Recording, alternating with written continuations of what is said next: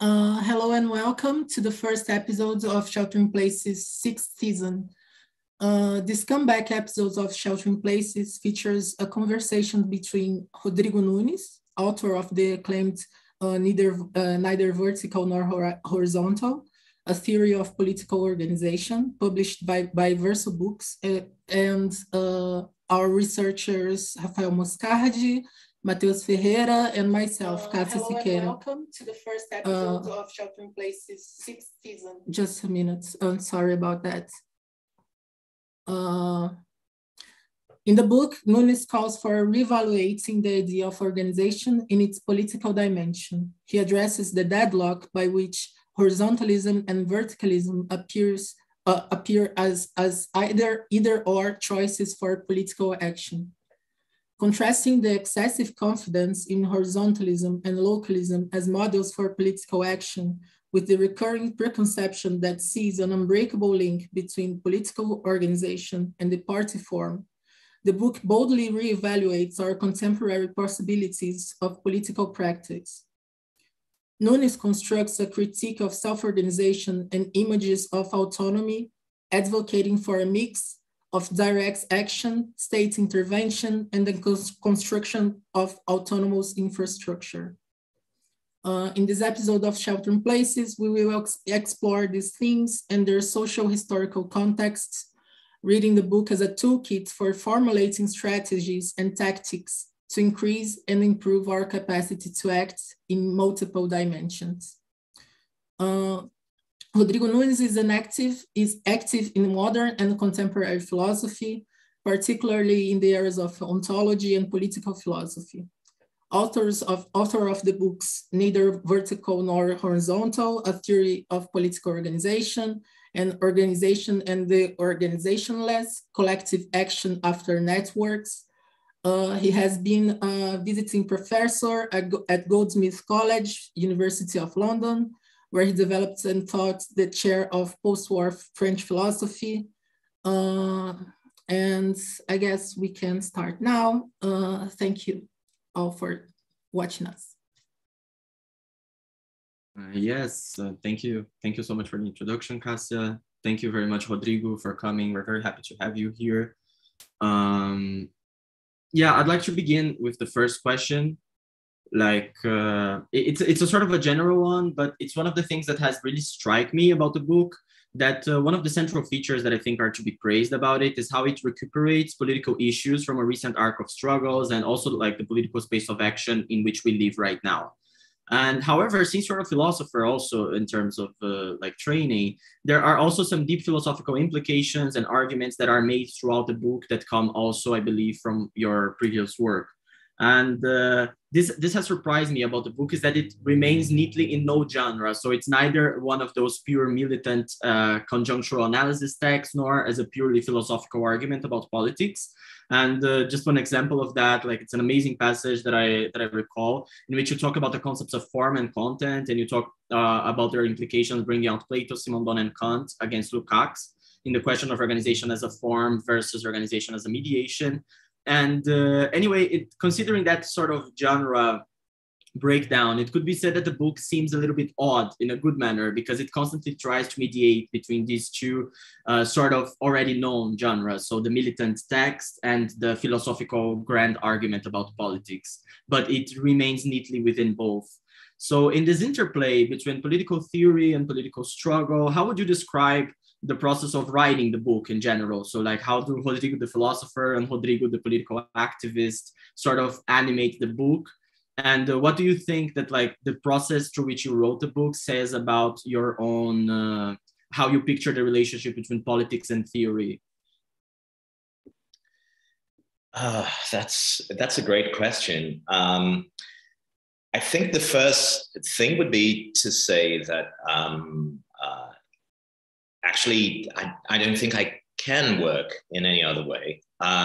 So, you know, this oddness is very much the normal for me. I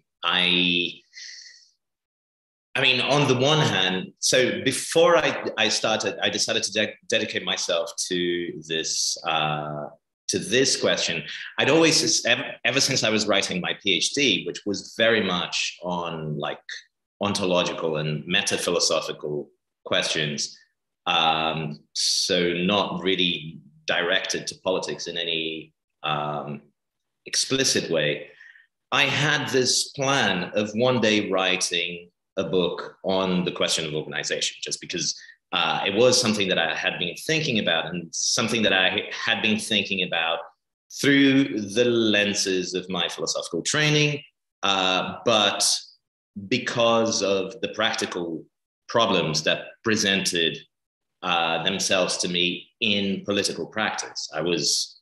I'd been doing politics since, I don't know, the late 90s. First student politics, then community organizing, then in the outer globalization movement. And I came across a lot of these problems.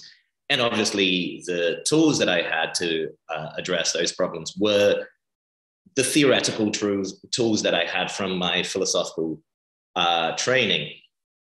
Later on, when I decided that instead of working on the project that I was working at the time, which was essentially turning my PhD into a book, which is the more advisable thing to do in career terms, I decided, no, I'm going to write the organization book instead, and I'm going to do that first. I was doing that because I thought there is an urgency for it. There is, like, I'm addressing stuff that people are trying to work through. Sadly, it took me some time to find the time to write the book. So some of the movements that I was trying to address didn't exist anymore by the time the book came out. But I think it can be useful, both for the people who went through the experiences of the last decade and anyone coming into politics now in this decade. And I think it's highly likely that we're going to see very soon other instances of social explosion like we saw at the start of the last decade. I think all the economic and social indicators point in this direction. So then hopefully my book will be there to allow, this is always how I describe my goal with the book, that I wanted to write a book that would allow, or that would enable people to make different mistakes, because I felt that the mistakes being made at the start of the last decade were very similar to the mistakes that we were making a decade before. And there had been no collective learning in the meantime. So I wanted to contribute to that. Going back to the more precise problem of how I wrote it, I described the method that I was working with. And this only became conscious to me as time went by, as moving downstream and upstream. So downstream would be the practical problems that I encountered in my own practice, and that I could see other people had encountered in their own practice, and that historical movements had encountered in their practice. And I thought it was possible to trace that back to theoretical decisions that people often made without realizing. You know, people just, the conceptual grammar that people employed made theoretical decisions for them that they weren't necessarily aware of. And these theoretical decisions that they ended up taking on by using that conceptual grammar caused them problems, or created impasses, or created dead ends that they couldn't solve. So my idea was, well, if you can trace these practical problems back to these theoretical decisions, then you can solve the theoretical problems or the conceptual problems upstream, and then come back downstream to show this problem, this practical problem, will now appear in a different light.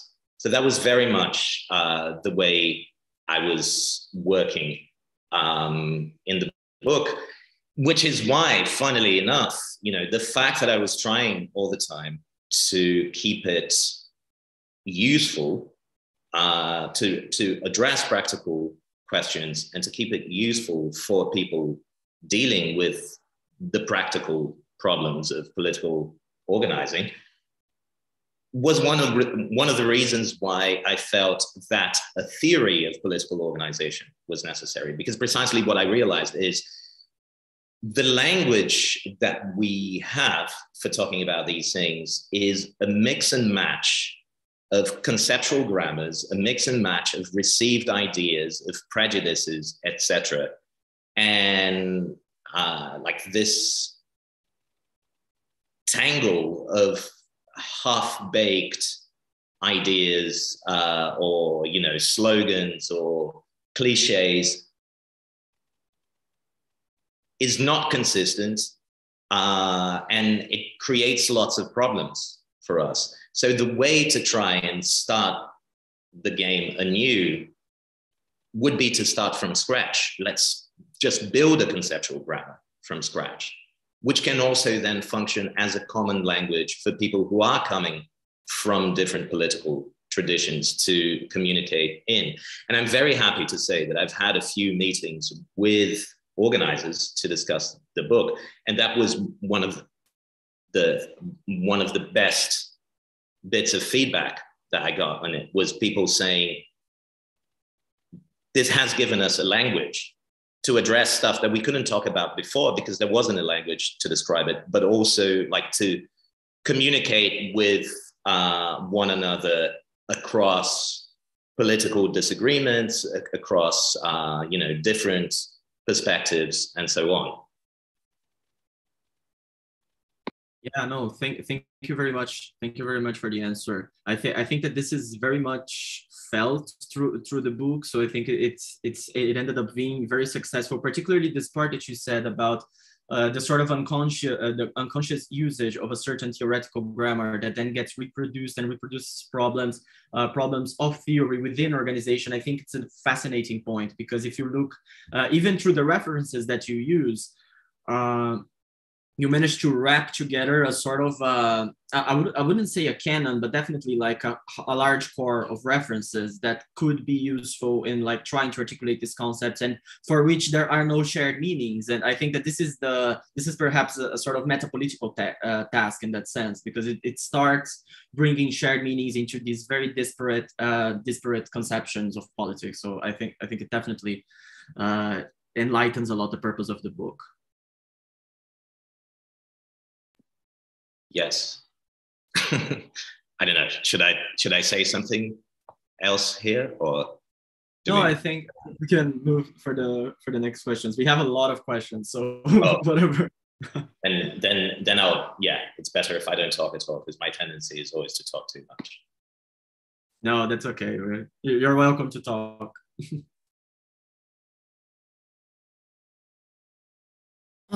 Matheus, are you going to ask the next one? Okay, sorry, I was just thinking it was your time. So anyway, good that we have that clarified. So Rodrigo, one of the very interesting things in your book is, and I think it is one of the central issues, is that getting straight to the title, we say neither vertical nor horizontal. But this is not about, I'd say, not about a virtuous mean going in a diagonal path or something like that. And the issue is, as you say already in the first chapter, and making reference to a common vocabulary in these discussions of political organization, about having the molecular and molar aspects complementing and reinforcing each other. So revolutionary processes, to use this loaded term, are always a combination of molecular and molar revolutions, or of aggregate and collective action, as you put it as well. The two necessarily have to go together, interpenetrate, and feed back into one another. So getting to the point, the influence of Deleuze and Guattari has clearly been important to your work in particular, as well as marked the whole tradition, particularly the ones leaning towards the molecular or horizontal aspects of politics. But by reading your book, you don't seem to think their approach was intended to blind people to the importance of macro politics and molar organizational praxis. How do you think Deleuze and Guattari's discussion of molarity, molecularity in politics influenced your work? Why do you think they are usually associated solely with the molecular or horizontal dimensions? And how do you see the issue of complementarity? Like, is all molar action also molecular process? Are all micropolitics a part of larger macropolitical processes? Should we strive, then again, for some sort of diagonal path in between them? Or should we combine like a more contextual, complex techniques, like, as you say, thinking organization as pharmacon, or even having a trans-individual perspective that would crisscross these oppositions, something like that. So yeah, I guess there's already a lot of questions, so please repeat. Yeah, that's a lot. Yeah. I'll try to start from the easiest ones. Why have Deleuze and Guattari been read as setting up an opposition between the molar and the molecular, between the micro and macro political, so on and so forth? And to a lesser extent, I mean, you don't. It's really funny that in the case of Foucault, this dualistic vocabulary is missing, and deliberately so, because precisely it is Foucault's point that, like, that there is no good power and bad power. There's just power. But then it's very interesting that people like Maurizio Lazzarato or Hart and Negri will read back these dualism into Foucault and propose, for example, a distinction between biopower and biopolitics that's completely absent from Foucault's work. Why did that happen? Well, that's kind of one of the major interventions that the book is trying to do, I'd say. It's, there's, I say that the book, that neither vertical nor horizontal consists of a theoretical intervention. It's trying to develop a theory of political organization, this common language in which we can all pose the problems, the practical problems we face anew, as it were. It's a historical intervention in the sense of understanding the transformations of our broader conceptual grammars to talk about social transformation. So there is this, the longest chapter in the book is a chapter about the history of the idea of revolution from the early modern period until now and how it's been transformed since. But there's a conjunctural intervention, which is sort of trying to draw a balance sheet of what happened in the last decade to ask, okay, what is it that we learned with the movements of the last decade and how they developed or how they were defeated, the impasses that they ran up against, etc. But there's also a conjunctural / historical intervention that's also theoretical, which is relating to what I think is a theoretico-political conjuncture that is established at some point in the 80s, and I mean starts coming together in the late 70s, but becomes the mainstream, as it were, in critical thought in the 90s, which is precisely the conjuncture in which the very clear signs in people like Foucault and Deleuze and Guattari, because these are very explicit. These are not, I'm not reading anything into them. Like I can quote several passages in which they stress this. You have to think these things together. They become separated, and people people tend to interpret, let's say broadly, post-structuralist thought as arguing for those dualisms. Why does that happen? I think it's pretty obvious if you look at the broader political context. It's the trauma of the hangover of actually existing socialism. It's the crisis of Marxism towards the end of the 70s, from then onwards. It's the discredit on the one hand of the existing organizational infrastructure that had been dominant throughout of, the workers' movement as in the form that it had been known since the 19th century until the beginning of the rise of neoliberalism, but also the dismantling of that infrastructure. So, for example, when Deleuze and Guattari write in the 80s, we must resist, even if it's in very small places. To me, it's very clear that what they're saying is not, we must resist in small places because small places are good, big places are bad, therefore resistance must always be small. What they're saying is, there's no big place to go now.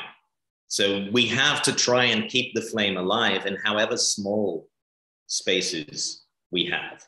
And it is true that I'd say more Deleuze than, I always say this, and I'm organizing an event on the 50th anniversary of the Anti-Oedipus. And this is definitely going to be part of my presentation of that event. There's a tendency for people to say that Anti-Oedipus was where the bad activist Guattari led the good philosopher Deleuze astray. And for me, it's often the other way around.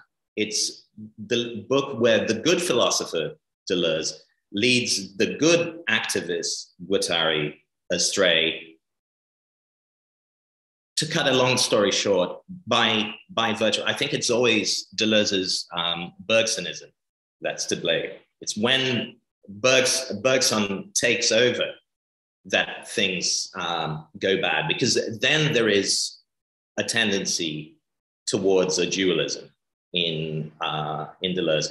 But at the same time, if you read the stuff that Guattari writes before Anti-Oedipus, or if you read even Deleuze's introduction to Guattari's Psychoanalysis and Transversality, which was republished as it's called Trois problèmes de groupe in French, so three group problems. I can't remember what it is, but it would be that, I guess, three group problems in English.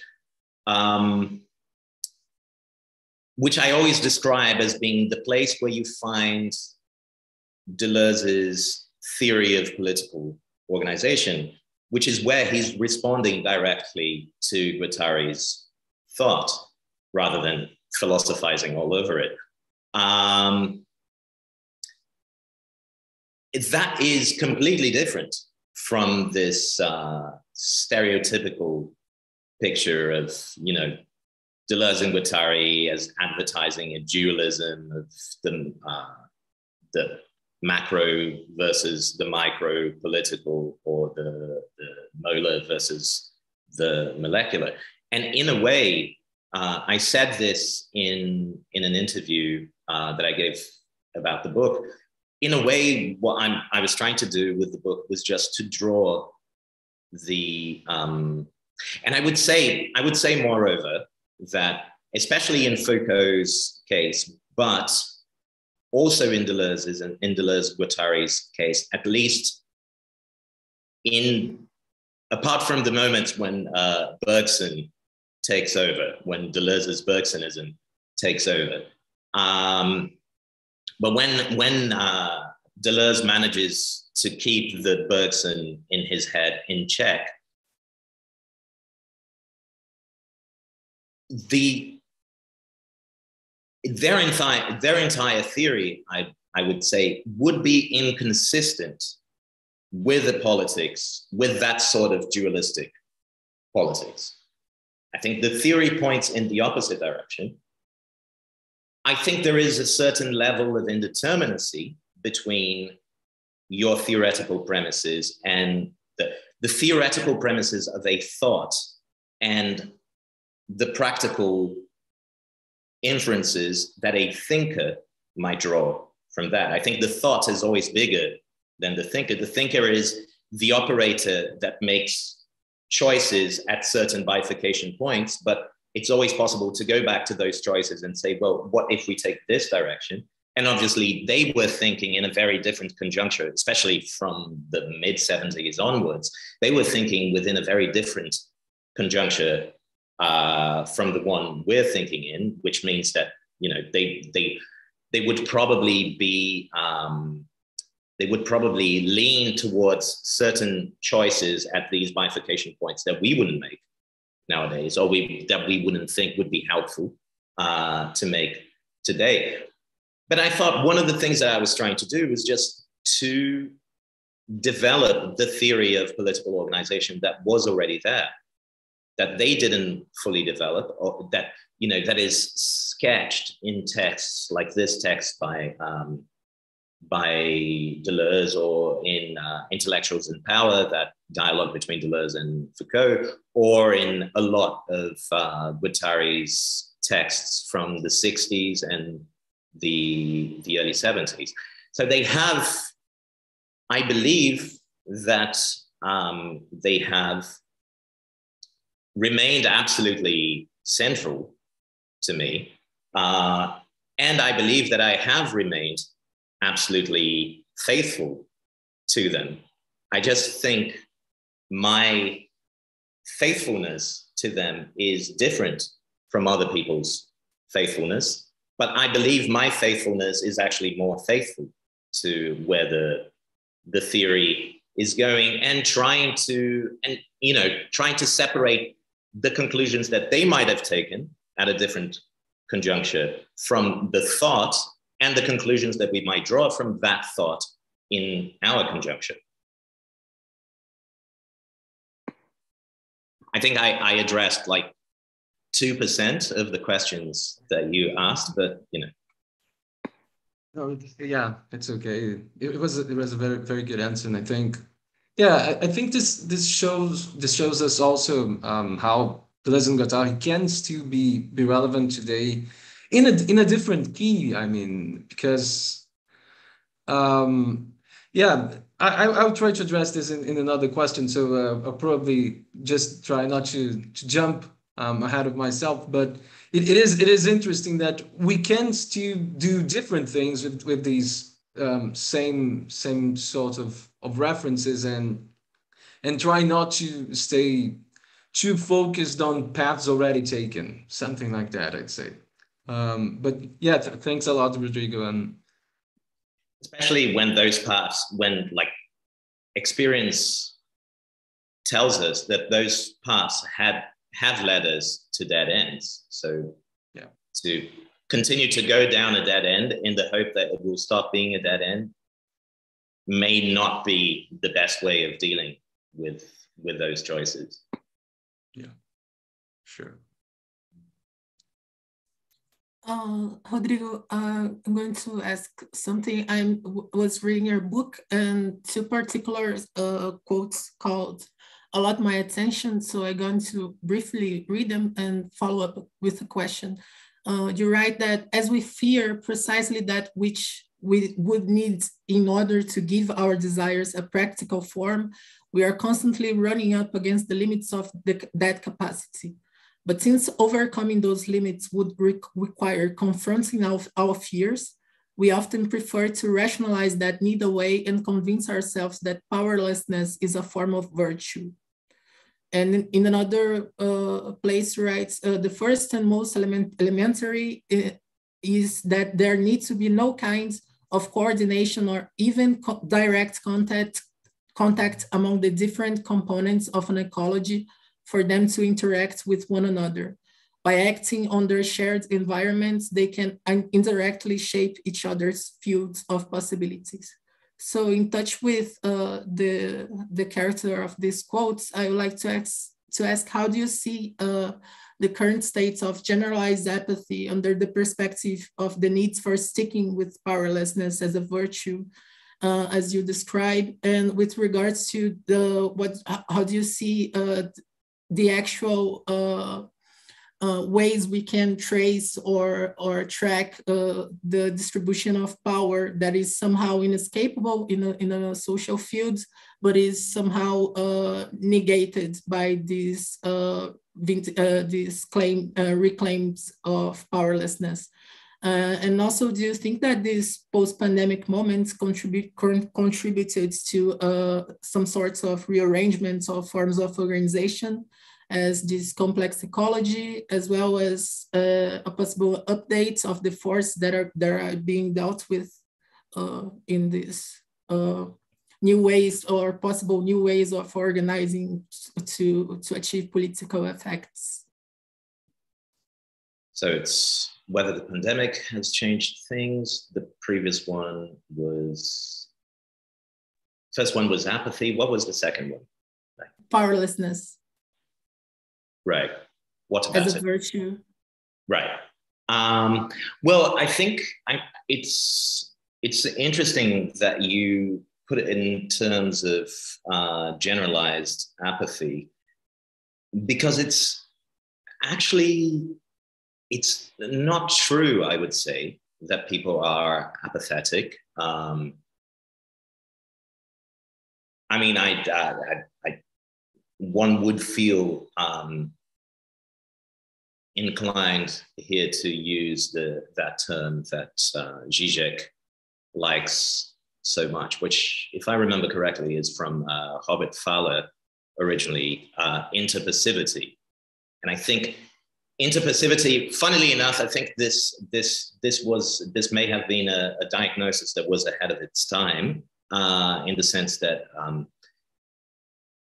it first comes up before the age of social media, but in certain ways, nothing describes better the age of social media than this category of interpassivity. Because I'd say it's just not true that people are apathetic. On the contrary, people are talking about politics nonstop. But precisely what social media does is to elide the difference between doing politics and being seen as doing politics. I remember something I wrote once, I think when one of the recent mining disasters in Brazil happened. I wrote a text for the newspaper, for Folha de São Paulo, about it. And there was a critique of a certain form of environmentalism, which my environmentalist friends call market environmentalism. And my environmentalist friends, i.e. people who work in the environmental movement, who work for environmental organizations, who organize around environmental issues, they knew exactly what I was talking about. And in fact, I was using their critique of this form of environmentalism that they call market environmentalism in my text. But I noticed a bunch of people they seemed to be a bit reticent about the text, who I thought would agree with what I said. And I couldn't understand why. And a while later, I saw one of these people who I thought reacted in a slightly funny way to the text, tweeting someone as something saying, "We environmentalists, blah, blah." And then I understood, right, this person must have thought that I was talking about them, but I would never dream of it describing them as an environmentalist. Like there's someone who talk about the environment on Twitter, which is different for me from an environmentalist. But obviously this person felt that they were an environmentalist because they talked about it on Twitter. So,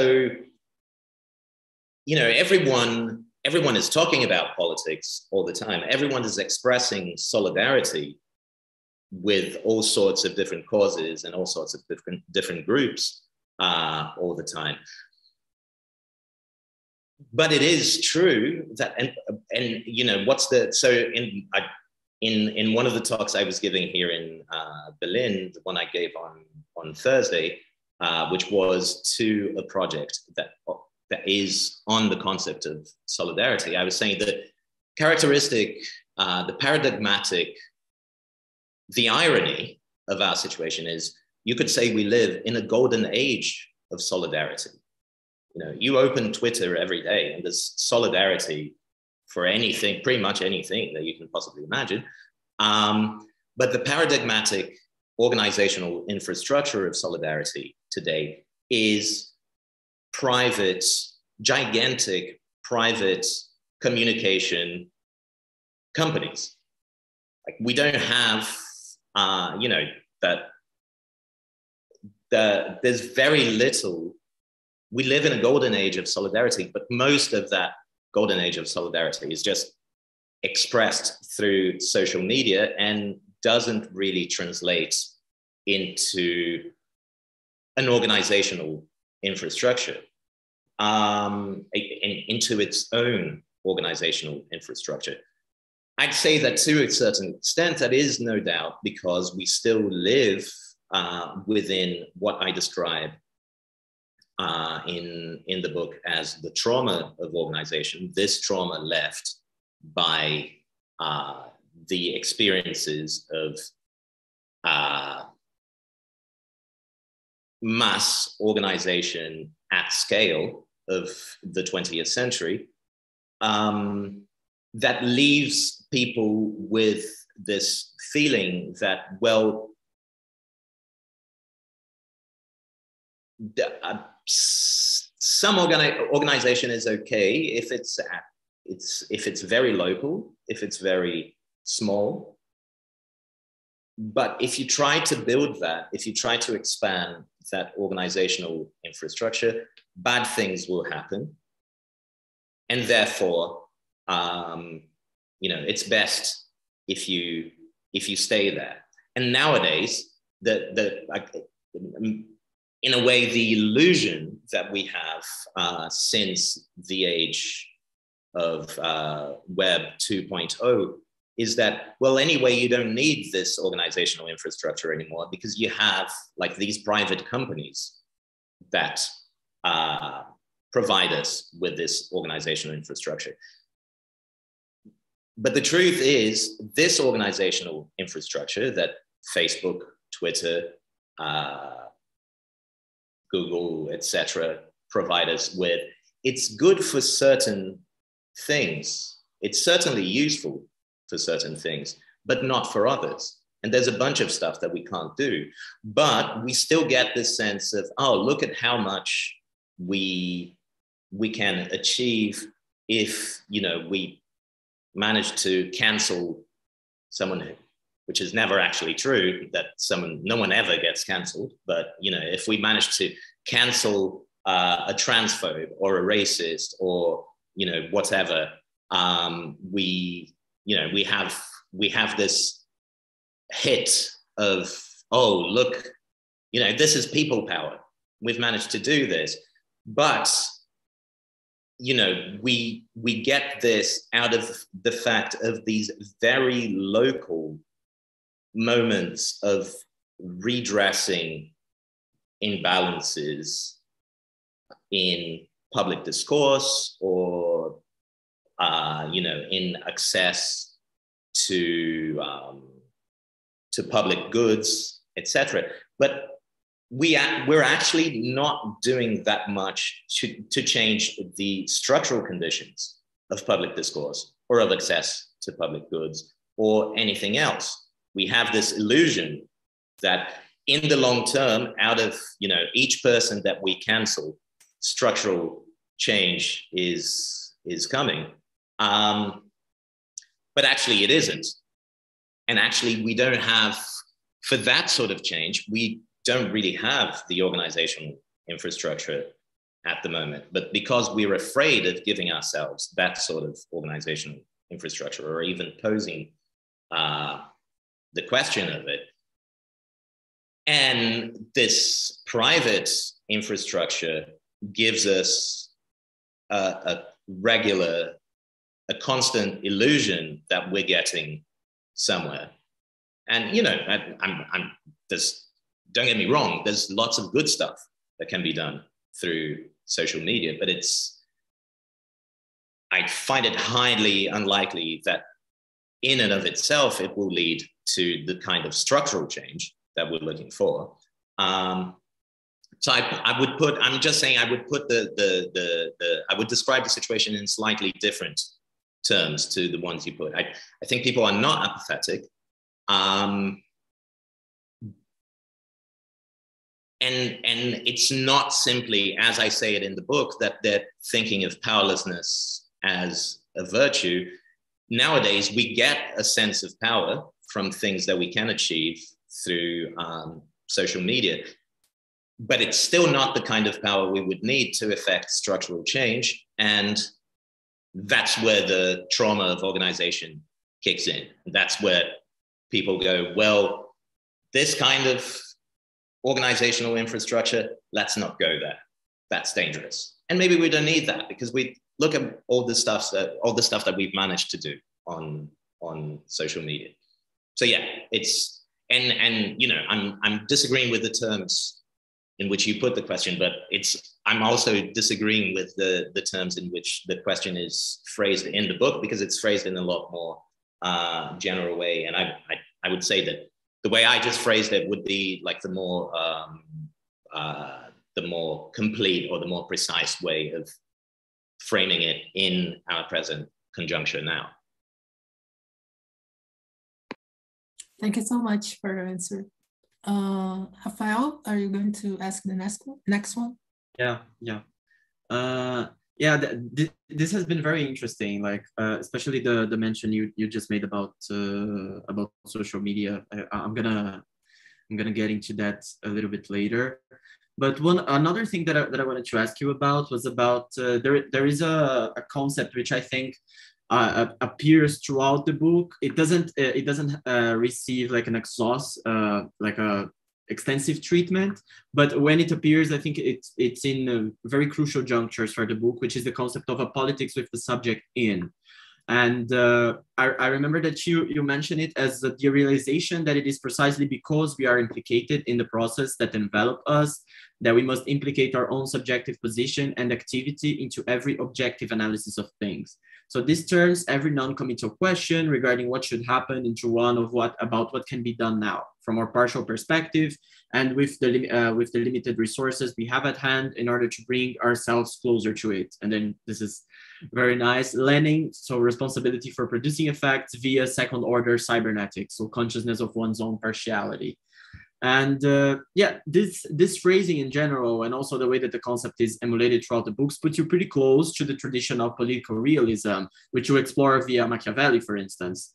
And I remember like these resonances with Machiavelli have been very important for my own reading of the book, because I was reading Althusser's writings on Machiavelli at the same time. So it was very interesting to see some resonance and like over there, very unexpected also. But also, it's not necessarily what is talked about this, the realism that you try to advance is not necessarily a deflation of expectations, but a commitment to thinking about action and with material constraints in mind, so with the own circumstances. that permeate it. And I think it's interesting that Cássia mentioned apathy, because I think apathy is the language that also we use. Like, it's this sort of imprecise language which we use to talk about the sort of the affective feeling we get from being within this situation, which you described very well through the example of social media. And in that context, I'd like to hear from you a bit about what are the difficulties that you see in political organization, which you believe are endemic to the forms you point out as the crucial forms of contemporary politics, so the platform and the ecology in a way. And what do you believe are the most crucial to be overcome in the current cycle of struggles we are having right now? And what do you think these say about the future? And I'd like you, if you could, because Cássia, I think Cássia unveiled, and your answer also unveiled, a very good dimension between sort of these objective challenges because of the forms, of the contemporary forms, which are more frequent for organization. And but also there is a sort of a personal thing, which is like, I think that while you do a sort of therapeutic approach to the trauma of organization, if we may have this freedom, there is also a problem, which, like, there is also the translation of that objective constraint into a subjective feeling. And perhaps the language through which this subjective feeling has been formulated has been the language of apathy, has been the language of like this deflation of realism, as in Mark Fisher, for example. So I don't know. I'd like to hear what you make of that description. So rephrase the question in one sentence. Yeah. So mainly, and that's a lot of stuff.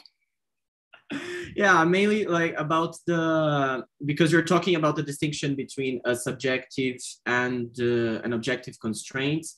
So I'd like to hear a little bit more from you about, first, how what do you think are the main challenges of these objective forms, the platform of the ecology, and also how they translate into very subjective affects and feelings for the contemporary political subject while organizing. Yeah. I mean, first of all,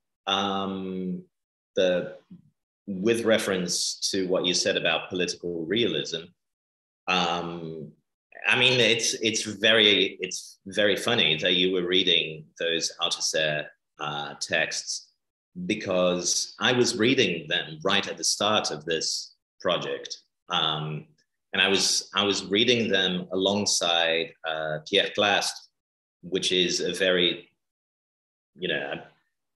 peculiar triangulation, probably, Clastres, Machiavelli, and Althusser, but is actually, I wrote a text about it at the time, and that does come through again in a lot of the book, I would say. And I would say that both with pretty much everything that I've written since the 2008 crisis, but specifically with a lot of what I'm trying to theorize in neither vertical nor horizontal, but also the political argument that I'm making in Do Trans à Vertigem, from trans to vertigo, which is the book that's just come out in Brazil in Portuguese, sadly in Portuguese only now. But if you're listening to this and you would like to translate it, please get in touch. I was having this conversation. I was having precisely this conversation with a friend yesterday who is like much more on the issue of June 2013, the June 2013 protests in Brazil.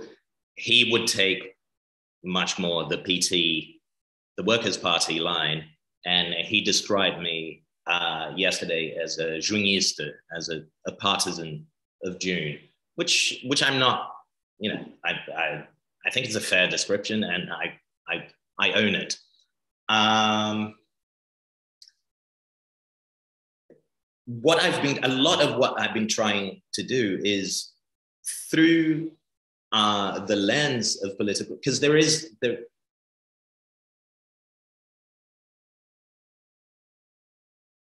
this, or one of the things that helped me with this, there is this very weird reading of political realism, which seems to presume that you can't be realistic and ambitious at the same time. Like if you recognize the existing constraints, then you will know that you cannot be ambitious. And it's like, well, but the whole point of realism, one of the entire points of realism is constraints change all the time. So you can be ambitious if you're thinking at the same time about acting within existing constraints and acting to transform those constraints. And it was precisely that move in the argument. A lot of the time I build my arguments as, arguments that I'm having with the voices in my head.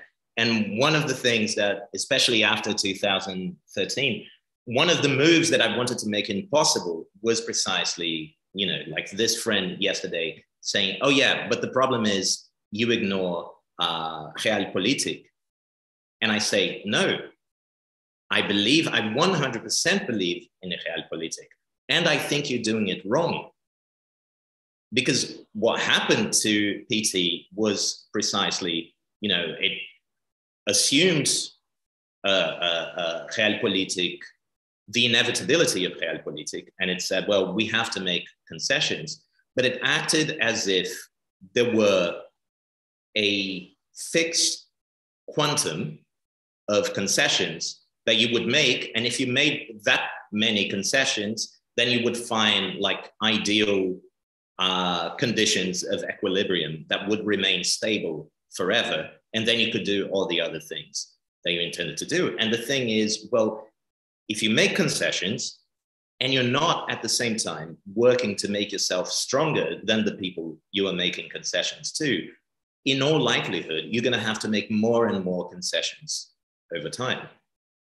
If you're not working to change first of all, if the conditions of equilibrium change, then you're done for, because you didn't have a plan B. Your original plan was just, we make these concessions and then things will be okay. But these conditions of equilibrium are changing all the time. So if they change and you don't have a plan B, you're done for, which is kind of what happened to PT. But also, they will tend to change over time in such ways that if you're not preparing for different conditions of equilibrium, and you're not preparing to draw those conditions of equilibrium to pull those conditions of equilibrium in your direction, then it's likely that at some point in the future, you will be much weaker than you were when this realpolitik began. And why is that? Why is it important to make that point now? Well, because I don't think we can afford anything else politically at the moment than being ambitious. The most obvious example of that is climate change, of course. There is this sentence, this slogan that's been around in the environmental movement for a while, which I like very much. And I used it in a text, and some people thought I came up with the sentence, and I had to tell them that sadly it wasn't mine. But it's a slogan that says, at this point, winning slowly is as good as losing, which I think, is a perfect summary of where we're at. So you cannot, in a situation like that, you cannot afford but to be ambitious. In the same way, economic inequality, and as a consequence of economic inequality, the inequalities in political power have accumulated so much over the last 4 decades that you need a strong push at this point, even to do reforms at this point. That would be another way to say it. At this point, even to do reforms, you need to be a revolutionary. You need to push very hard to achieve even mild reform. And I think that's one of the lessons of the last decade. You know, we had mass movements all around the world for regime change, for economic change, for political change. And the system just grew used to functioning with very low levels of political legitimacy. And they've just carried on. And they could afford to wait out the protesters and say, well, at some point, they're going to give up and they're going to go back home. And then things can continue as normal. And they were proved right. We have to say, which is another reason why we need to discuss the question of organization today.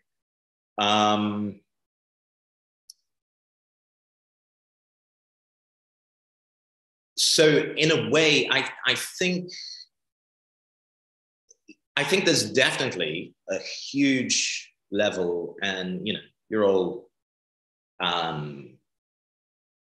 all younger than me, so I'm sure you feel this much more strongly. I would say there's definitely like a strong level of ambient dread and I wouldn't say resignation, or maybe we could say there's a strong level of resignation in the sense that, you know, a lot of people feel that all things remaining equal, you know, we're going to hell in a handbasket, but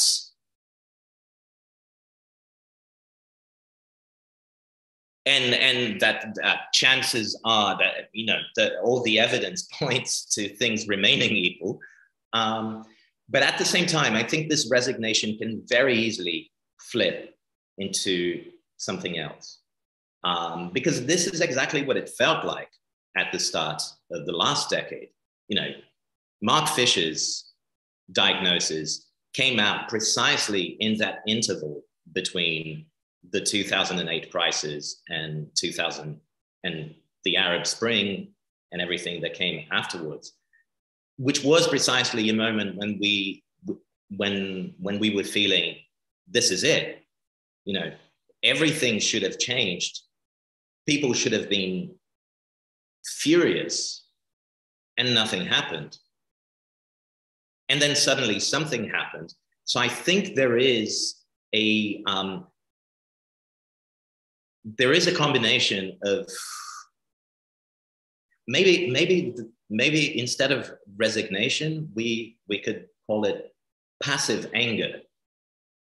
There is an effective tone of passive anger, which, given the opportunity, can very easily turn into active anger.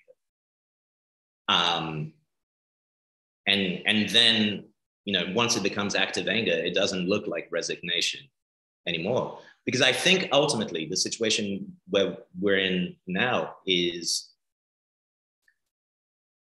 the challenges are enormous. You know, we cannot afford but to be ambitious at this point. The conditions are very unfavorable, but at the time, and I think this is the situation in which we have lived since 2008, the potential is very large and it could go one way or another. You know, we saw in the second half of the last decade, it go in the opposite direction, or actually farther from addressing the things we need to address now because of the rise of the far right, which takes place precisely in the vacuum left by those protest of the start of the decade.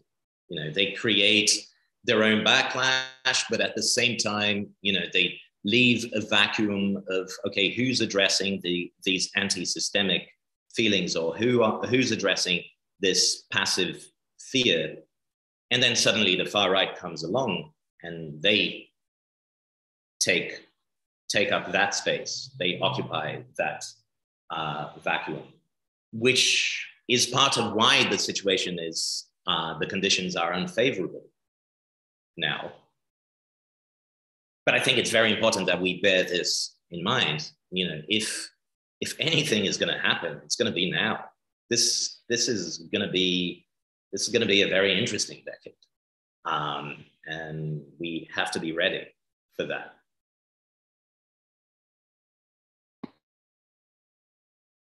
Thank you. Thank you so much. I guess Matheus has another question, but I have a really quick one before that, because I remember I was at FOSU at your talk in 2019. I actually performed at the event too. And I remember the title of your talk was Communization, Populism, and Accelerationism, three paths for the left. And the first two, populism and communization, are thematized in your book, but left accelerationism goes somehow unmentioned. You mentioned one or two texts by Nick Cernicek, but the subject of acceleration is left unmentioned. If you could quickly comment upon that, because left acceleration is also known for another critique of localism and horizontalism, and the problem of scale is also important. Yeah, it's important to start, for full disclosure for people who are watching this. Both Matheus and Rafael have attended courses that I gave at some point. Graduate courses that I gave at some point. And then in Cássia's case, she never attended any of my courses, but I saw her DJ at FOSU once. And it was great, by the way. We didn't talk that night, but it was great. I really enjoyed it. Yeah, I mean, there is a kind of, I guess there was a kind of strategic silence on my part in relation to left accelerationism in the book.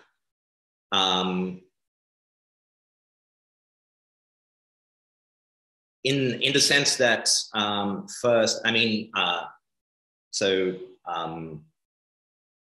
Nick Cernicek and Alex Williams are friends of mine. I'm actually doing, in 2 weeks' time, I'm doing an event with Nick in London. I've written a blurb for the book that Alex and Jem Gilbert have just written. So, you know, we've known each other for a while. We've been in communication for a while, and I think we've been developing very similar ideas to one another, both in parallel and in conversation with one another for some time. For example,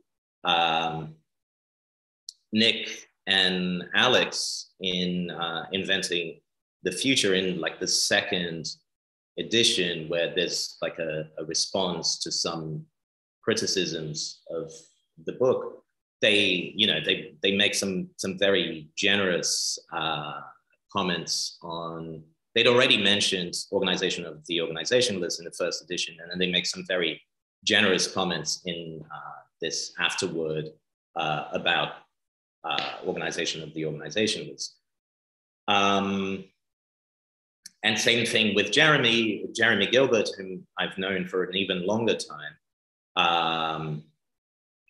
My friend Keir Milburn, who's also in conversation with them, so on and so forth. But I had the impression that at the moment when I was writing the book, precisely because I knew what Alex and Nick and other people were working on at that moment.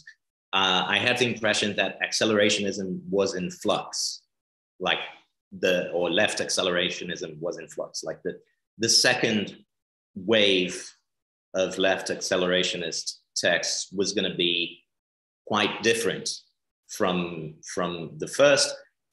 And there was going to be,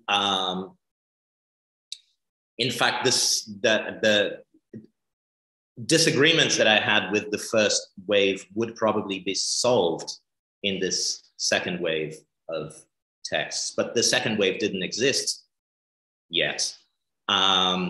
So it was difficult to refer to. So it was a moment when people had one picture of left accelerationism, and I expected something that the picture was going to change, but the picture hadn't changed yet. So it was difficult to, there was a danger of trying to talk about it, but then talking about a picture that I knew to be old, but probably most people wouldn't have the same,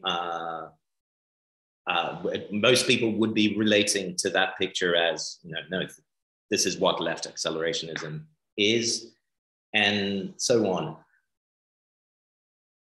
There's definitely, to cut a long story short, I would say that there's definitely my agreement with Nick and Alex, for example, has definitely grown over time.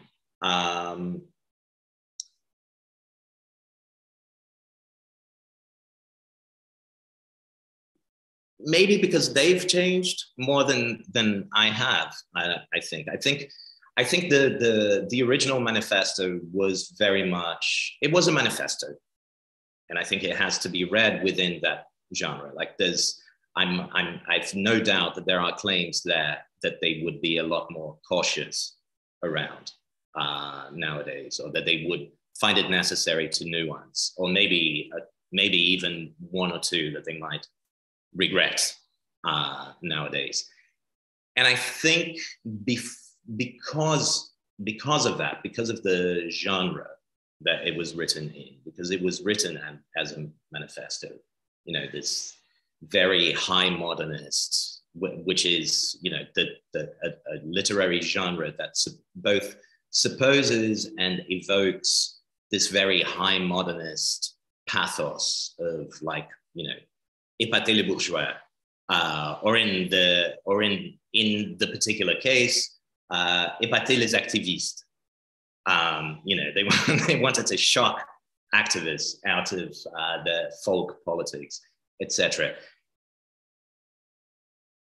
And I thought, well, that's not an approach I personally would want to take.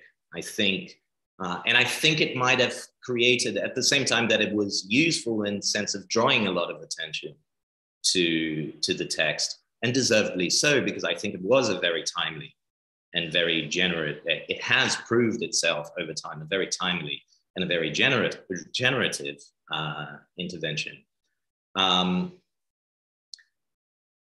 At the same time, I think it may have created some unnecessary noise around a lot of what they were saying. So I was definitely going in a very similar direction, and the things you mentioned, like questions of scale, a critique of localism, these are definitely things that we share, and that we have shared for a long time. Like from the first time we met one another, we knew that we shared these questions. But I was trying to get at these things through a different path. I think my intervention tries to be a lot more healing than you can afford to be in a manifesto. A manifesto is, by definition, it always supposes an aggressive gesture. It always supposes a rupture. And I was trying to do the exact opposite. I was trying to unmake ruptures. I was trying to say, look, all these oppositions that we're operating with, they're actually unnecessary, and they're not helping us in any way. They're actually preventing us from posing the problems that we could pose in common, that we could all find a common language around. But, you know, I think there is a lot of complementarity between what they do and what I do. And, you know, another concept we share, which is the concept of the organizational ecology, which I've tried to develop further to flesh out more in neither vertical nor horizontal. I think we very much, I have the impression that we very much see one another in those terms. Like we see what we're doing as, you know, being stuff that's different and that's coming at similar things from different angles, but at the same time is like in a very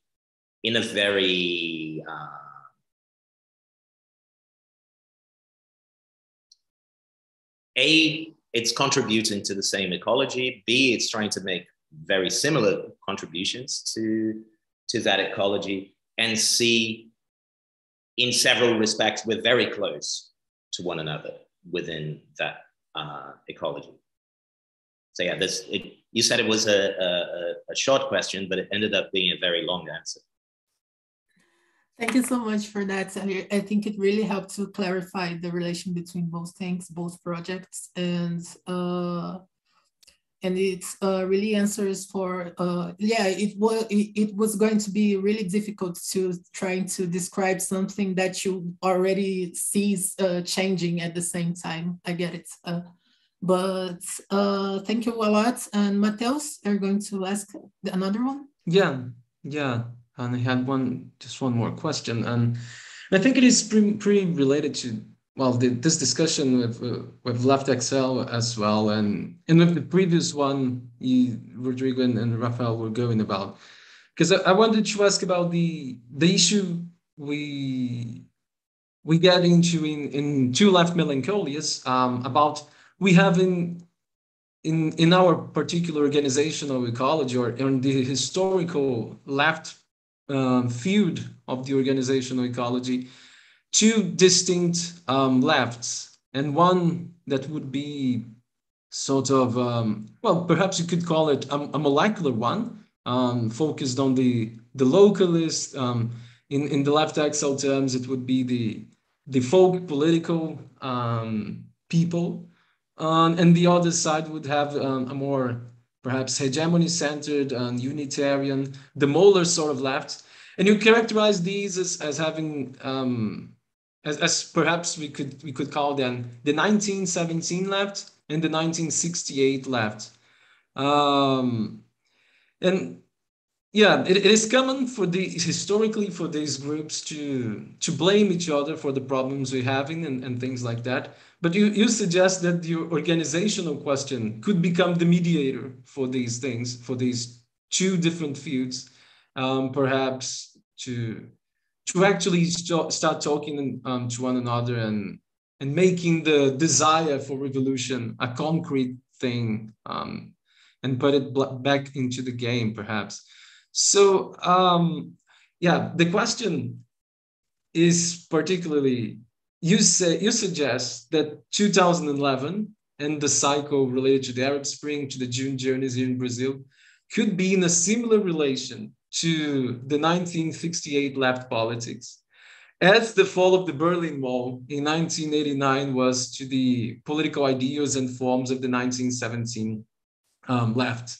So yeah, could you perhaps expand a bit on that and tell us, what do you think this implies about the 2010 decade and the 2020s to come? Are we in in an analogical relation to the neoliberal consensus of the 1990s. I mean, all our hopes of change were liquidated in 2011, or perhaps are we in the time to reinvent some sort of third generation of left politics?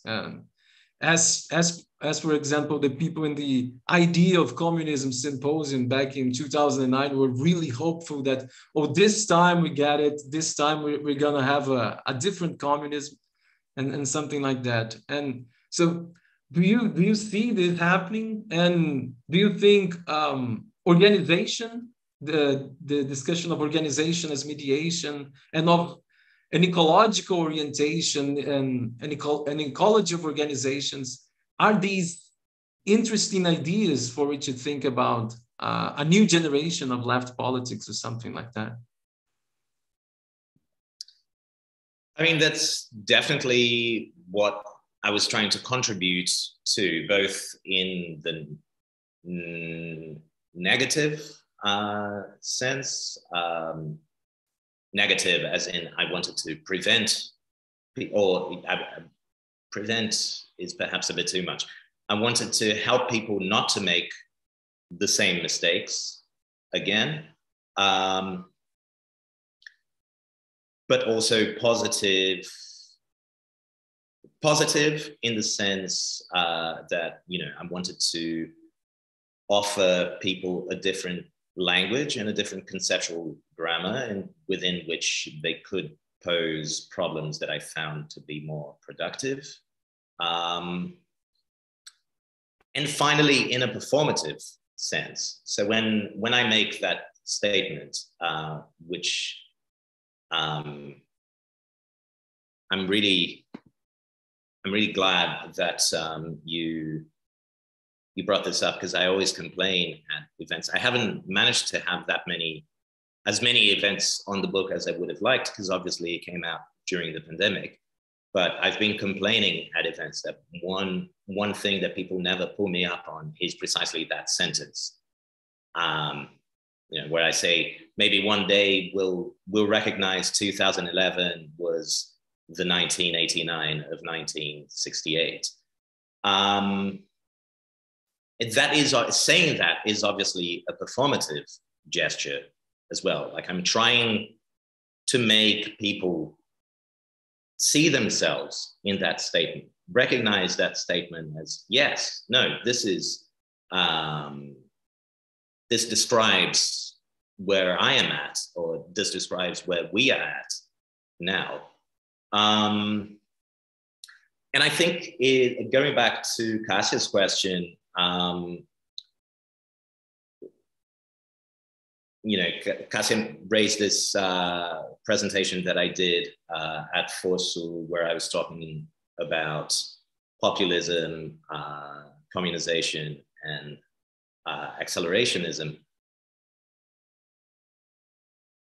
When the outer globalization movement fizzled out, the more traditional left went, oh yeah, we always knew this was going to happen because, you know, these horizontalists, they're absolutely useless. This was always what was going to be the case. And then the horizontalists were like, yeah, I mean, we always knew that you couldn't trust these verticalists, and, let's make sure we never work with them again. So everyone came out of an experience of defeat, which you could argue was mostly caused by the complete shift in global politics that was brought about by 9/11. Ultimately, it had nothing to do with verticalism versus horizontalism. It was, suddenly the war on terror came to define global politics, and that completely changed the landscape in which we were operating in ways that we could do nothing about, we couldn't intervene in. But, it's significant that you came to the end of the movement there, and everyone's reaction was, yeah, we were right all along. We knew this was going to happen. you have, in the last decade, you have this very horizontalist first moment. And then after it fizzles out, some people remain faithful to those ideas, but other people, that's precisely the moment when people become interested in, when these things appear, or people become interested again in communization theory, in left accelerationism, and in populism. So instead of, there's an important difference there. Instead of everyone drawing the conclusion, yes, we were right all along, everyone starts casting about for different ideas, for different paths. And I think that, for me, I would say, is one of the signs that something changed. Why this happened, I think maybe because millennials, like later millennials, were already carrying a lot less historical baggage. Like there is the later millennials, the people who come of age politically with the 2011, the cycle of struggles that begins in 2011,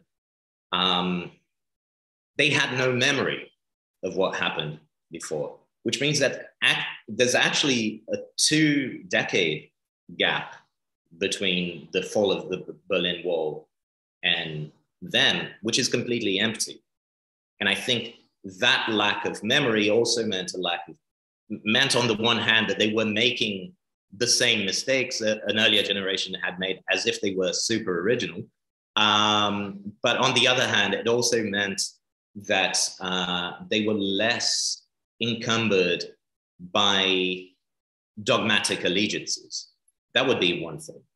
I think another thing is they are structurally a lot more precarious, a lot more fragile than any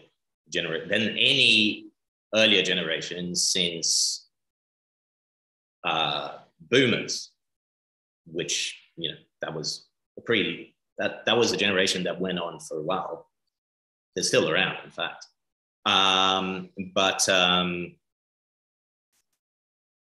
So, I guess there's a sense of urgency for younger people that comes from much greater structural precariousness that also makes people less tied to dogma. And the third thing is that maybe there was also, it all happened too quickly. In a matter of months, maybe, you went from feeling that nothing was possible to everything was possible to nothing was possible again. And I think that expansion and shrinking of horizons made people a lot more, that just pushed people to look for solutions rather than sticking to dogma. So I think there's definitely, like, among people of your age, there's definitely a lot of potential to come. There's a lot of objective potential for social upheaval in the next years, and I think there's a lot of subjective potential for, like, coming into social upheaval with a different set of questions, with a different set of assumptions, and with a much more flexible, a much more nimble approach that's really willing to experiment with different things and play with a full deck of cards. Because basically what I was arguing against with this idea of a double melancholia that keeps us stuck in this framework where we feel like we always have to choose between this or that is that it prevents us from using the full wealth of ideas and forms and analyses that we could be employing. So yeah, I'm in that sense, I would say I'm quite hopeful and optimistic that the book may be proven correct in relation to that diagnosis.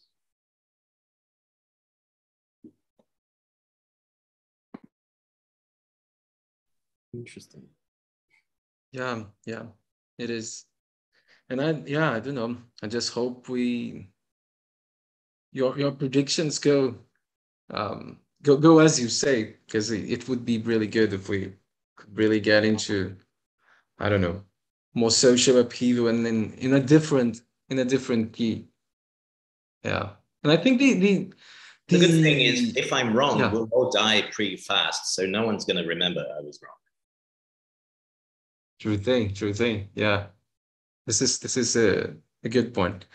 Anyway, I think the idea of an organizational ecology, for me, it has been very interesting to think about all these issues and how to perhaps make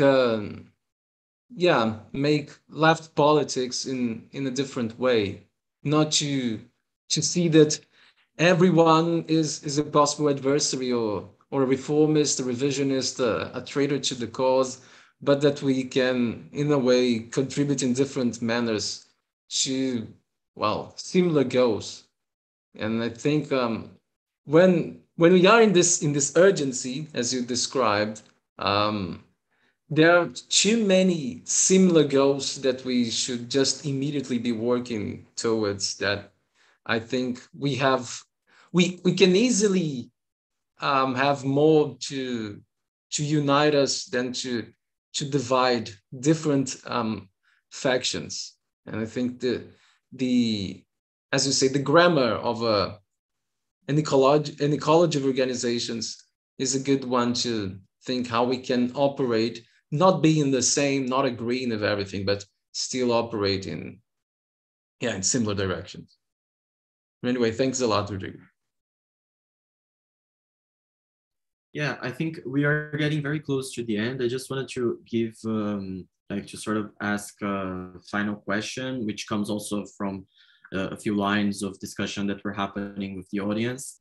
So yeah, we had Eric Meyer. I think he interviewed you before at some point about the book. But he's asking about, he's picking up a thread that was laid out in our first question, in which you spoke about how certain how the book has been useful for certain groups and collectives, and how the concepts from the book can actually serve practical purposes. So he wanted to know like if you have examples of that usage, if you could elaborate more on that usage from people around you that spoke about the book. And also I have a sort of a closing question about that also. Like, because I feel that as someone that researches that, you have to be very vigilant for interesting trends in political activism and theory at the same time. So what have been some of the most interesting movements, writers, or collectives that you have been following also, and that have inspired you in writing the book, or also in getting a clearer picture of the situation? So in relation to, well, first of all, I'd like to say that, Eric, I've done 3, or I'm going to do my 3rd event in Berlin, and you're watching the one online rather than coming to any of the live events, honestly. I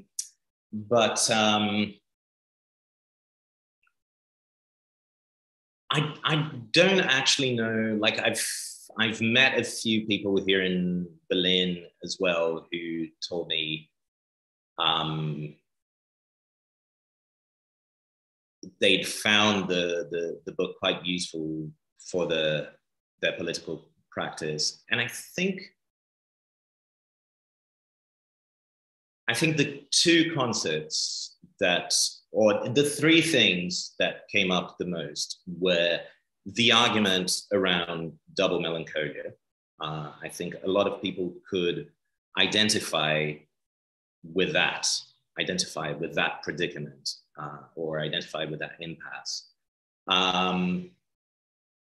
And yeah, like I think they appreciated the fact that I was trying to theorize a way out of that impasse, which wasn't just, you know, we need to take what's good from here and what's good from there. It wasn't like, it was more a way of dissolving the impasse, or trying to diagnose the clinical conditions that lead to the impasse and solve that through conceptual therapy. You know, if we change how we conceive of organization, if we change how we conceive of mediation, if we pose problems in terms of dyads rather than in terms of disjunctive, of exclusive disjunctives, all of that, I think, was stuff that they said they found useful. The idea of functions and fitness was another thing that people have raised with me as being things that they found very useful, because it was, and generally like the approach, an approach that says the key questions about the key questions when it comes to trying to consciously define an organizational form, or transform the organizational form that people have spontaneously adopted, what are we trying to do? What are the resources that we have at hand? What are the constraints that we're operating under? And then you find something that fits that situation. You know, it's like you're writing an equation and trying to find a solution for that equation, which is going to be different because every solution is different. You're trying to do different things with different resources, operating under different constraints.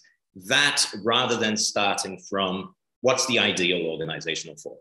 What is the perfect organizational form? What's the organizational form that's guaranteed to always be horizontal and democratic, blah, blah, or that's always guaranteed to be efficient, etc. So thinking of organizational problems in terms of fitness, ultimately thinking of organizational forms in terms of what works, rather than a dogmatic a priori position of, you know, this is the right thing to do, was something that people said had been very useful for them as well. And the third thing is the concept of ecology and the attempt, which, you know, by the point I write this book, I guess you could say was already a sort of native concept. You know, a lot of people were already employing this concept. I think it starts catching on around the time when I wrote Organization of the Organizationless, and I think I was one of the people at the time who pushed this concept. But it really becomes a lot more generalized since then. And not that I'm saying, you know, it's because people read me, blah, blah. It's just, you know, it doesn't matter where these things come from. It just started coming from more and more places. Suddenly, more and more people were talking about ecology. So by the time I write the book, it's already kind of a native concept that lots of activists, lots of organizers are using.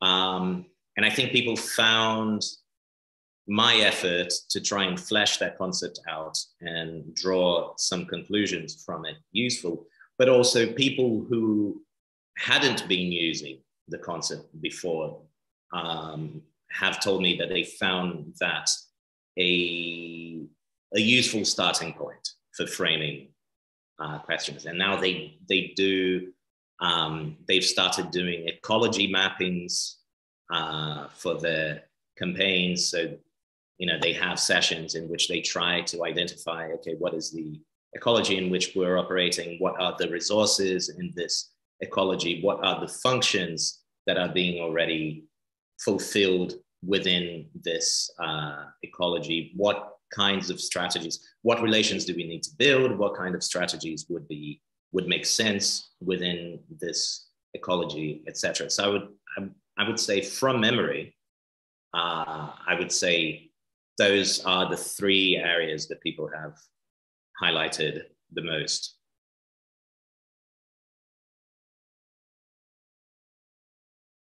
Was there a second? Now I've got a feeling that there was a second question that came with that. Was there? Yeah, I believe it. Oh, Rafael, I believe it was about.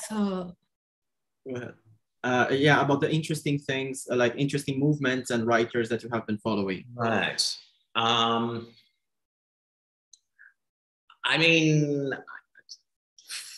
sad to say, one of the things that's fascinated me the most in the last few years is the far right, the way the far right organizes, and you know, the success of far right politics. I've been very interested in that, and I've been trying to follow that and read more about it. But obviously, I wouldn't recommend any sources. I mean, I would recommend sources about them, but not. Wouldn't recommend any of the far right groups. One thing that I've been getting more into since the book, which has been around for a while, but I've now have the time to engage more thoroughly with, is communization theory, which, since my next project is on the concept of transition, obviously communization theory is kind of a foil, an important. I wouldn't necessarily describe it. And I have the impression from the people who work in this vein that I've had the chance to speak to. I don't have the impression that it would be an adversary, but obviously it provides, it's definitely a foil in the sense that, you know, it builds several arguments against the idea of transition that you have to engage with.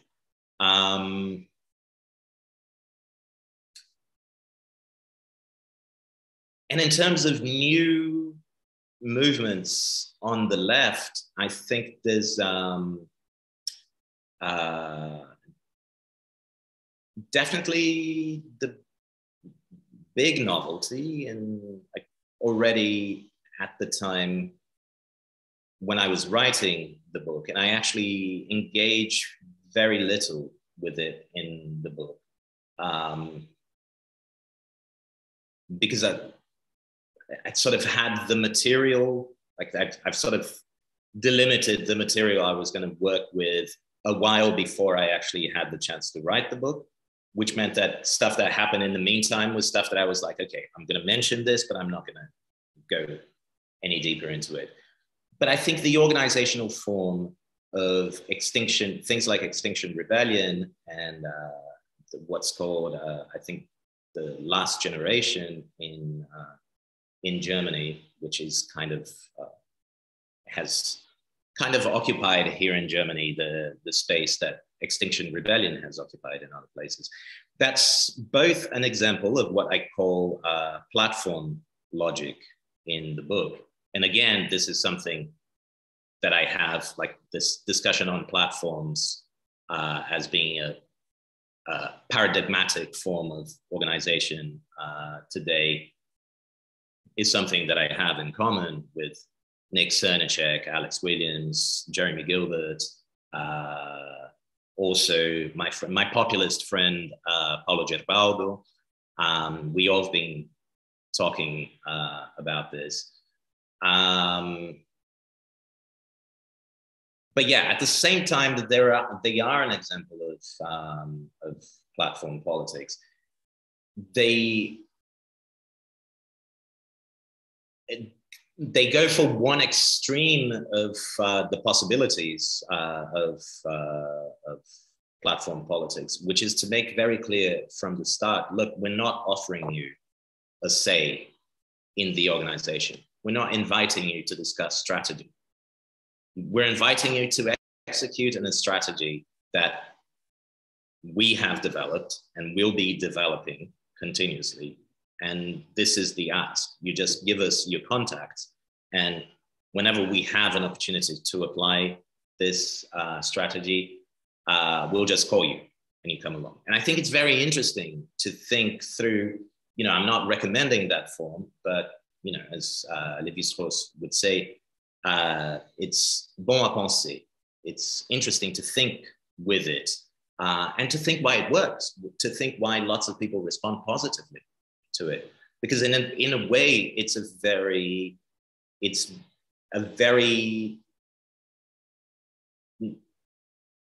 I mean, it's very adequate for a post-neoliberal world, not post-neoliberal in the sense that neoliberalism is over, but in the sense that we live after it has completely transformed the world.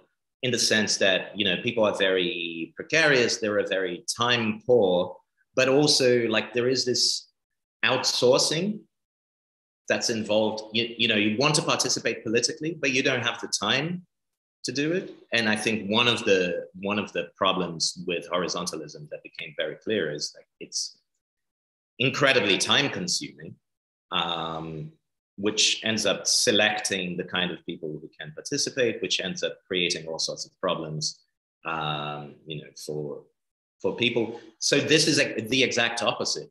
It's like, oh, no one has time for that anymore. No one has time to have meetings and discuss strategy. So I'm just happy to have someone decide the strategy for me and call me up the day there's an action. And it's interesting that people are going for it. So I think the success of that form is an interesting success to think through. Yeah, I don't know if I have any, because that is already like some 4 years old, maybe, or 5 even. I can't right now think of anything more recent that has caught the eye apart from the far right. Truth be told, they had the political upper hand for the last, they were way more active than the left in the last few years. So it's natural that they should attract more attention. The good news is, I think we'll have new stuff to think about soon. I'm pretty confident that there's going to be new stuff soon. Hopefully it will also be good. Sadly, another thing that we've learned since this theoretical political conjuncture that started in the 90s and maybe ended in the last decade is new doesn't necessarily equal good. But yeah, we live and will be living in interesting times. Hopefully. Very interesting answer, Rodrigo. Thank you so much for your participation, for accepting our invitation. Thank you, Rafael and Matheus, for coming, for your questions. We're coming to the time of wrap it up. I want to thank everyone who's watching, Eric for sending his question, and we'll be seeing each other in the next episode of Sheltering Places. Thank you all. Thank you very much for the invitation and the great questions. It was great. And I look forward to seeing you all in Rio or Brazil somewhere. Of course. Yeah. Bye. Thank you very much. Take care. Bye-bye. Bye-bye. Bye.